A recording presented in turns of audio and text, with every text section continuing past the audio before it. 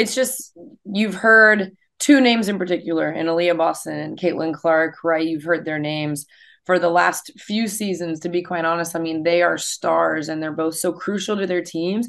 So I think more than anything, they're obviously not going to guard each other. I mean, Caitlin might find Aaliyah inside the paint or something like that. I don't know if South Carolina is going to switch. Who knows? But I think the opportunity to watch those two players lead their teams and those two players be great and step up for their teams. Like for me as an analyst, it is always my favorite thing when the best play their best. So like that's just what I'm excited for. I think these are two players that are built for this moment.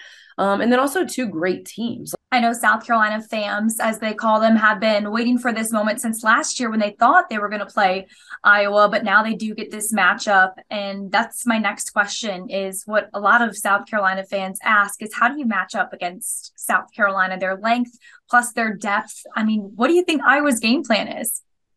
I think Iowa's game plan is going to start with trying to keep the rebounding margin as close as possible. And I know so many teams have said that, but why it's important for Iowa in particular is because they're so good in transition.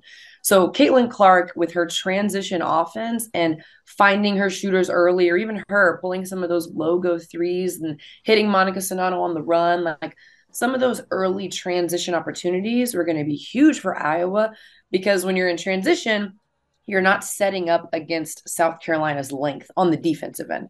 So any opportunity that they can get to not face South Carolina in half court defense, because you've seen the way South Carolina defends people. I mean, they've got the best defense in the country for a reason. They have so much length, they have so much athleticism, so much mobility to defend shots and contest shots. So I think for Iowa, getting the defensive rebound, one, because you want to limit South Carolina's offensive rebounding opportunities and second chance points, but two, their transition offense. Like if you can score on South Carolina before they're set up, that's huge, even if it's just stealing a couple points here and there. So I think that it's really hard to face South Carolina's length, and no team, unless you've played South Carolina, can even compare. There's just no comparison. Like you cannot compare a team to South Carolina. South Carolina is the only comparison. So going up against that length is really tough. How does South Carolina try and slow down Caitlin Clark? I mean, is she going to go for 40 on Friday?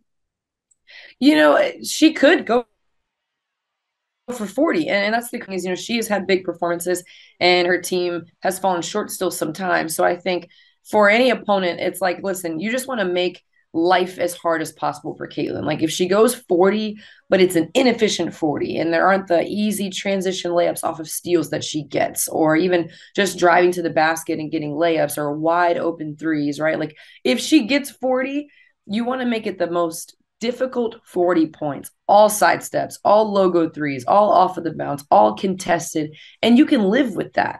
So I mean, I think South Carolina, the thing about South Carolina is they have multiple options on the defensive end of players that have proven that they can play one-on-one defense with their length, their mobility, their athleticism. I mean, they just Caitlin Clark, even if she figures one out, South Carolina has another player like, okay, your turn, go guard her. Like, okay, Bree Beal, you start. All right, Zaya Cook, you next. Okay, let's try Letitia and me here, right? Like, there are so many players that can have a legitimate shot at just giving her a hard time, right? Even if she scores, you can't hang your head because she's a phenomenal player. She's the player of the year for a reason. She's such a dynamic scorer. You just want to make life as hard on her as possible. Who do you think some of the players are that normally aren't the big players, but who will need to have a big game? Who you think, if they have a big game, then their team has a shot? Yeah, I think, you think about the Robins on the team, right? The players like Zaya Cook who can just light you up and be such a tough scorer. And that's huge. If they're doubling in on Aaliyah Boston, Zaya's got to be able to catch the ball, hit that one dribble pull up, and make them pay for that late closeout on her, right? Or even if say they go triangle and two and she's got the ball in her hand, she might have to make a couple of tough shots to maybe get them out of that defense.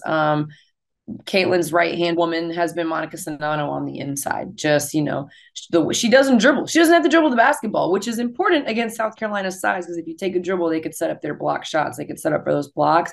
So the right hand women on both sides, the Robins, so to speak, they have to play well. But then you also think about for South Carolina coming off the bench, Camila Cardoso could be the X factor coming off of the bench. Iowa brings in Hannah Stolke off the bench from that post position. Camilla has so much more size over Hannah Stolke, a little bit more experience over Hannah Stolke as well. So she could be huge